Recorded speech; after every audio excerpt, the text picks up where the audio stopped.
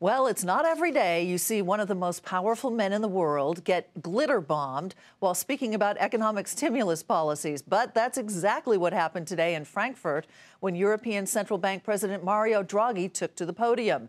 Annette Weisbach was there.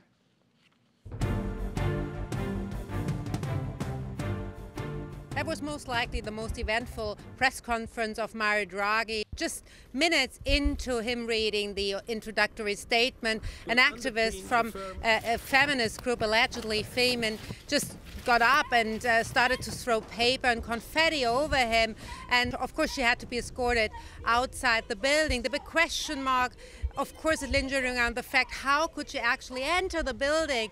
And the answer most likely lies in the fact that it's very easy to get a press card in the Eurozone, in Germany. And with a press card, you can have access to the ECB.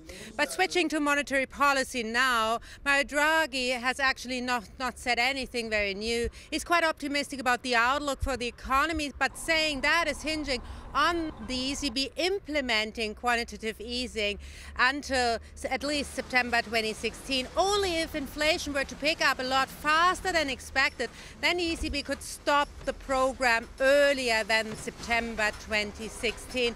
Also, he rebuffed criticism that perhaps there's not enough bonds out there for them to buy, because a lot of bonds here in the Eurozone trading with negative yields, and the ECB has said early on that they're not going to buy anything with negative yields lower than the deposit rate, which is currently at minus 20 basis points. But for now, things look pretty much relaxed. Next time we get the new staff projections from the ECB, that will be interesting, because then we also get an understanding how really optimistic they are of the economic future here in the Eurozone, looking above all at the lower euro exchange rate, which is of course helping the Eurozone.